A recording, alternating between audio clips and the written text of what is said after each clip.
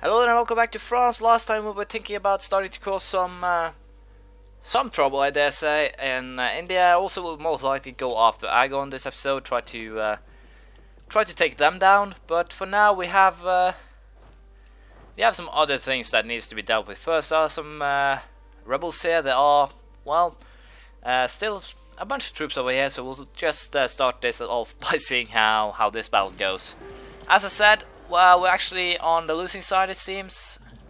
Nope, we won, and luckily enough. There is something wrong with these numbers here, which is kind of surprising. As you can see here, apparently a battle that it started, or starts at the beginning here, shows the extreme wrong amount of numbers. 1.409. So yeah, I'll simply screenshot this, I think, simply for future reference. But it's definitely a very weird bug. We also have minus horses in the beginning here, so yeah, we'll have to see how we'll deal with that. Alliance offer from Aachen and the Palatinate. Neither of these I think will actually go ahead, and I think I can always try to get the Palatinate. Don't think I can actually vassalize them though, so we'll have to see how we'll deal with that one. No. French military power, trust, diplomatic reputation, attitude. So I could always try to, at least get the attitude up and see what we can do then. Offer from Mevad, nope, you are to be annexed, nothing else. So yeah, we'll try to keep our troops here and check, see if we can win this or not. But I'm pretty sure we'll be able to pull through. So I'll deal with this, then we'll declare war on Aragon, I think. Or I think we can actually just do that now. And hopefully that'll be a victory for us. We need to at least snatch that colony back, or just snatch the colony they have. Is probably the better way of saying it. So I think I have enough troops in the area, so we'll simply keep these guys over here. If Hungary and Brandenburg joins in, we'll have to deal with them as well. So for now, declare war on Brandenburg. Nope, not Brandenburg, these guys. I think we'll go for show superiority. Doesn't really matter. Take Pyreneo. No, we won't actually take anything, I think. We might actually force them to release Castile and then peacefully vassalize them. That is a very good possibility. So we'll go ahead, declare war, and let's see. I should potentially get one of the generals that I have over in the other area to help out here. But for now, we'll be marching on the Aragonese and see how this turns out. So once we actually get an interesting battle, I'll show it to you. As you can see, Hungary and Brandenburg, even Venice join in. So we'll have some fun with them. Aragon is war leader, but even so, we will that's the trade map, not what I actually wanted to see. But as you might imagine, we will be going for release of these three. We'll also be going for release of here. So I should potentially have finished up the war with the Timurids first, but even so, we are just basically fine here. We'll be moving our troops over here, try to siege, try to keep everything under control. So yeah, I'll have a couple of theaters to keep my eyes on, but I think I should be fine even so. So I'll be fighting these wars. If there is some interesting battles, I'll show you. As you can see here, we end up with about 80,000 troops versus the Aragonese 25. So we are pretty much fine.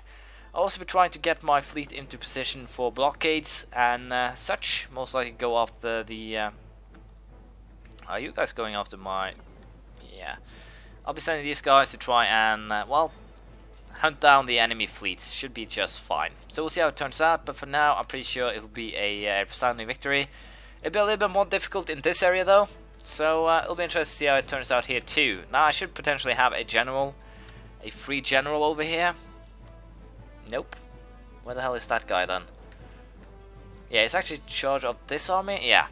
So yeah, we'll be sending these guys into Hungary, hopefully try to forcefully release Croatia, and then we'll peacefully vassalize them. I think that's the way to go here. And also I'll force them to give up the Bosnian provinces here. So with that, I think I'm done with Bosnia, and we'll annex them too. There are basically too many vassals I will end up having if I don't.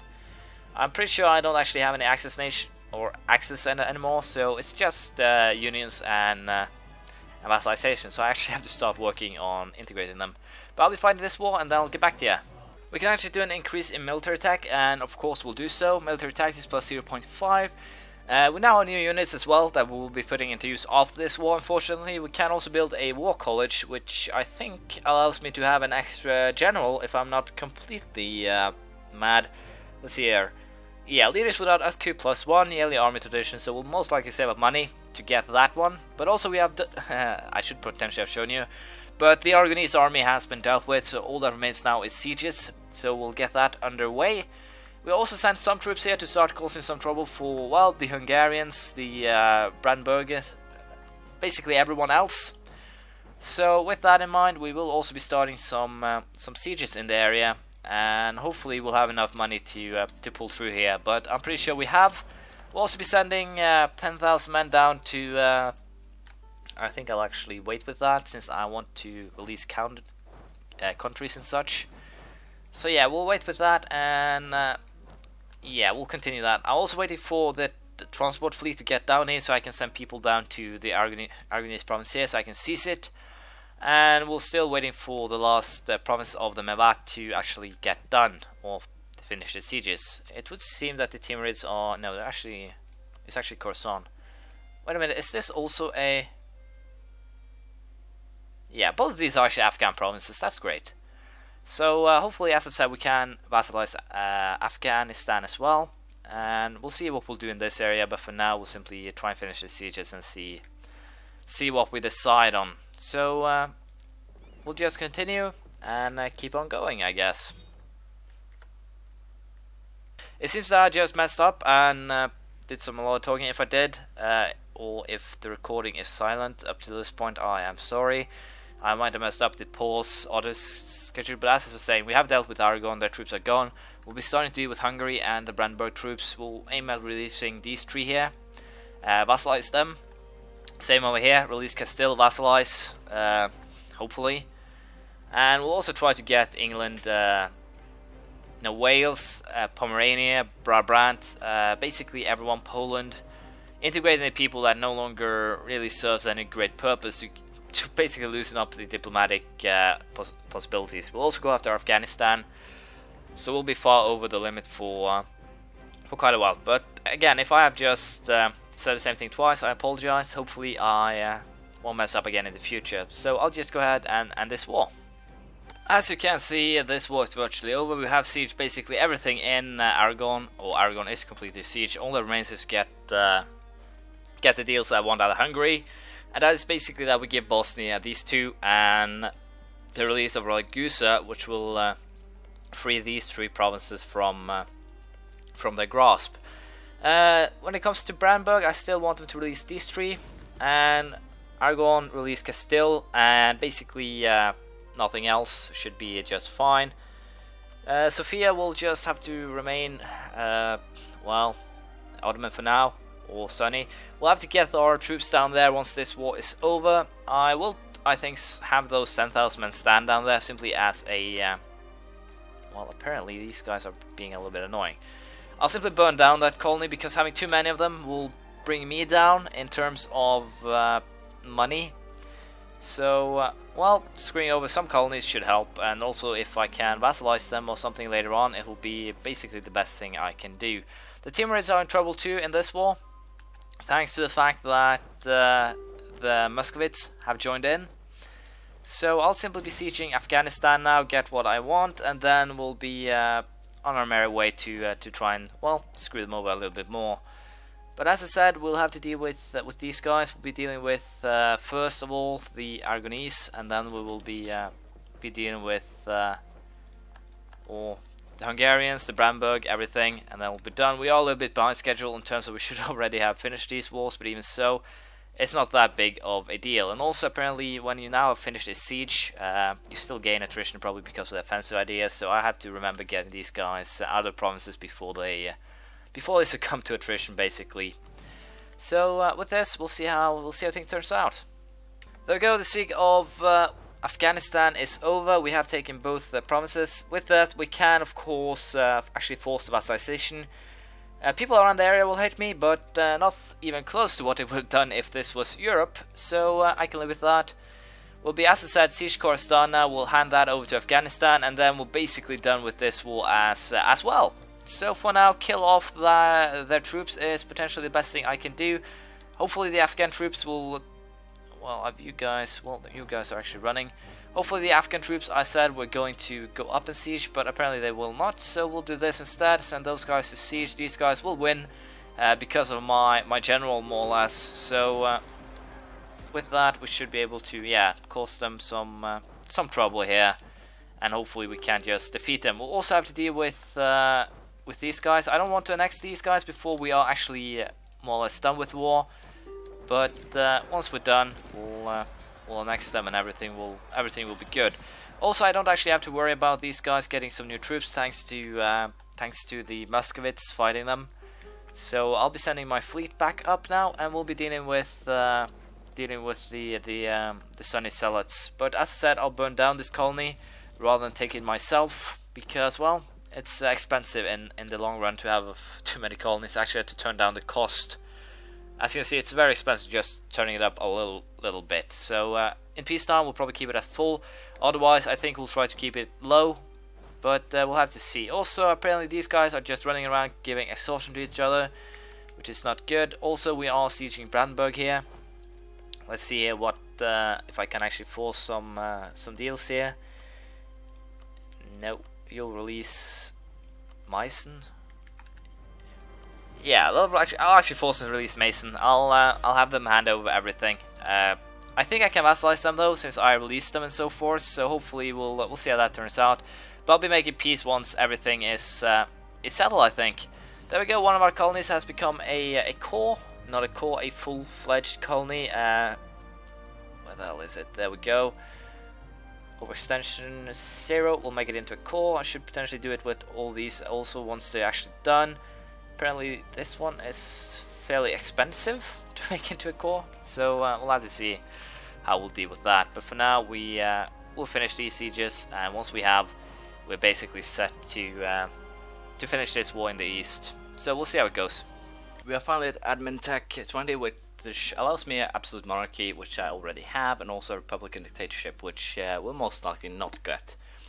But we're also nearing the end of this war. All that remains is for these two sieges to end. Then we'll also make peace with, I think, up here too. So with that in mind, we'll start to siege some more, because I believe I need 91 war score here, 100 on this one, and 90 or something with what I want for Argon. So we'll just get our asses in gear and get this over with, I guess.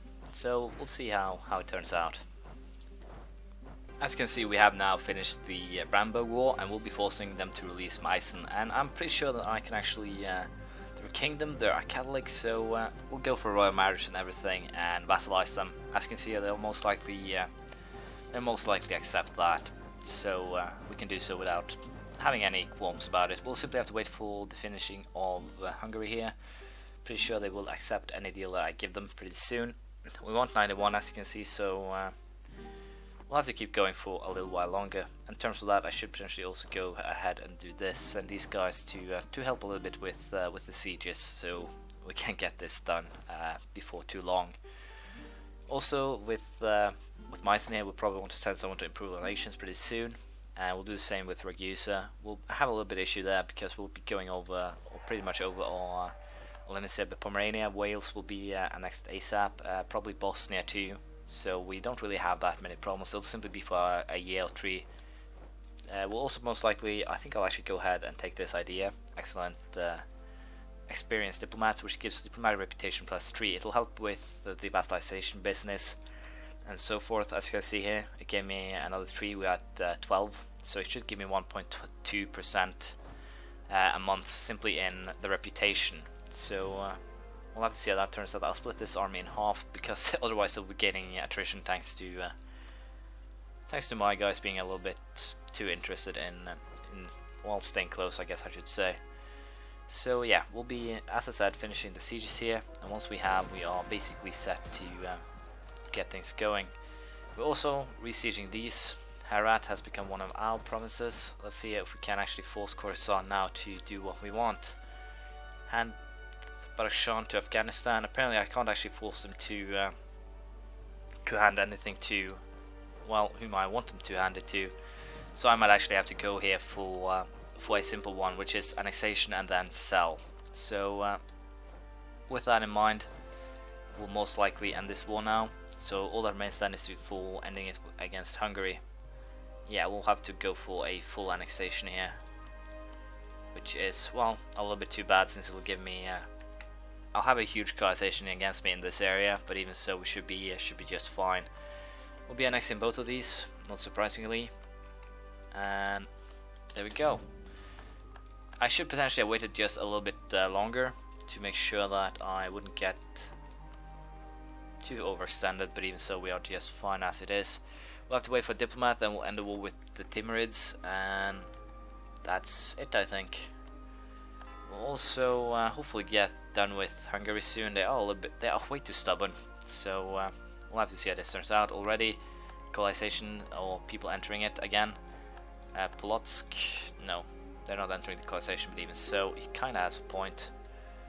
So yeah, I'll get on with this, end it, and then we'll see what we'll do. Hungary is finally seeing eye to eye with us, and thus we can force them to do what we want. So we'll send demands to have them release Ragusa and also give Bosnia a couple of provinces here.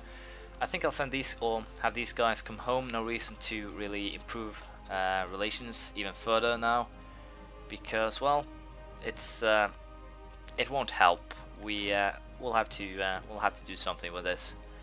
So I'll be keeping these guys in this area. We will be declaring war, as you know, on. I have no idea if I can actually send these or sell these to these guys, but we'll have to see. Potentially I can.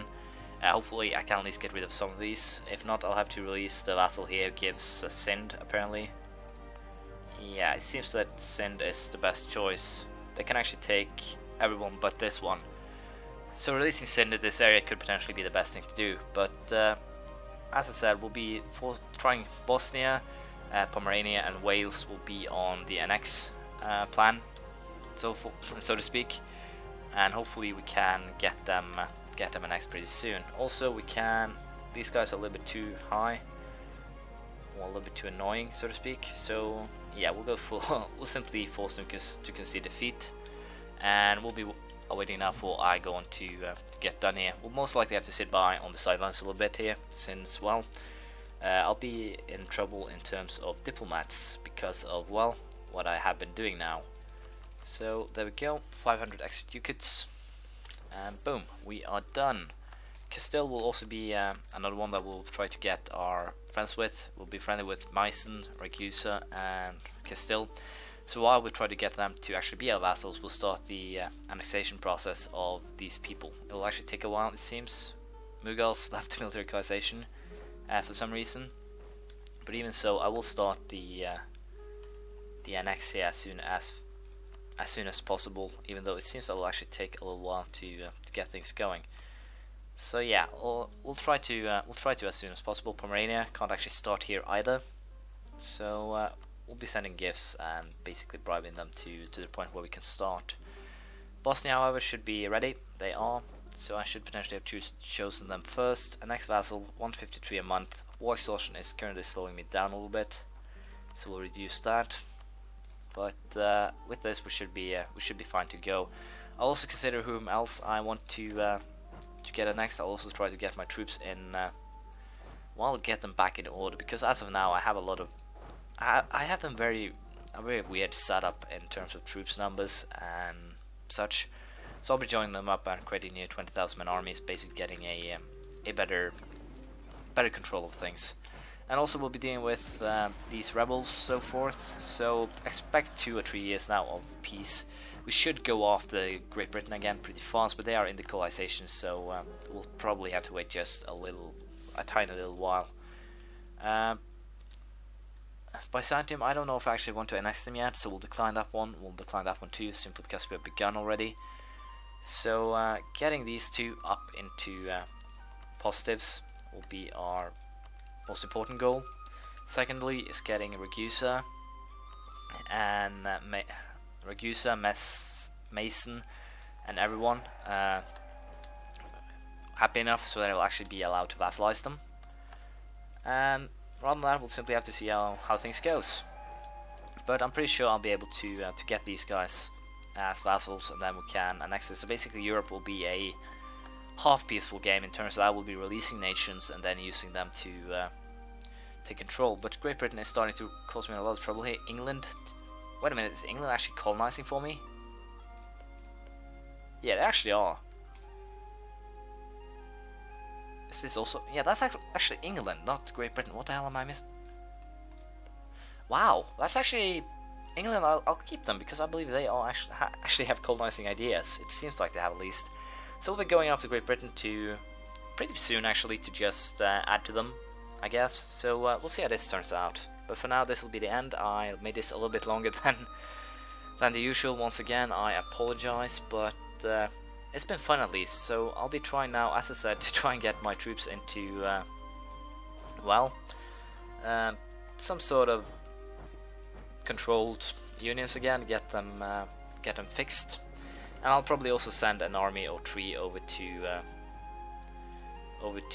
Asia to try and keep a control here. We also have to sell some provinces once we have one of these guys free. Or I should actually have one of those guys free simply for the purpose of selling provinces. So who can I?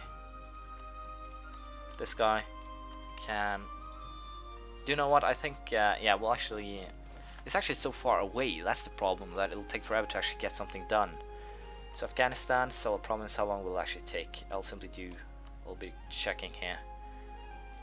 It actually take about 4 months to just have him go there, sell a province, then get his ass back. So I'll sell the other one. No, I'll simply start the annexation. I think we should be able to survive for as long as the annexation takes. It's already on 10. It actually takes 5 years. Wow. I'll see if I can get a diplomatic reputation guy. I actually have a diplomatic reputation guy. That's kind of bad. Yeah, we'll have to deal with this. We simply have too many vassals as things are now, so we need to lower that amount. So for now, focus on getting vassals integrated will be our top priority, I think. And next, this guy as well, 160. So we'll go a little bit faster, 20%, 5 years. Pomerania will follow suit, and Meissen, Ragusa. Once we actually vassalize these guys, we'll have the diplomats free. So until then, we'll just let it roll, I guess. We should also go after Poland, I think, integrate them. So yeah, we'll start with that. But thank you for watching. Please leave a comment, praise, criticism, anything you feel like. And I'll see you around next time. Bye.